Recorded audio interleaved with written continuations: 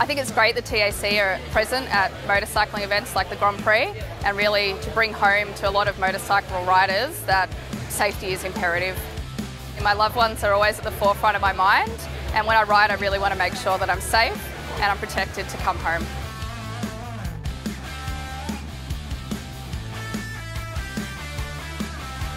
When I ride, I wear protective gear for my own safety. I don't really want to get hurt, but also so that I can get home to my family safely. My loved ones always impact me when I'm riding. My wife always on the back of the bike with me, so she wears fully rated clothing as well, so we both want to be safe.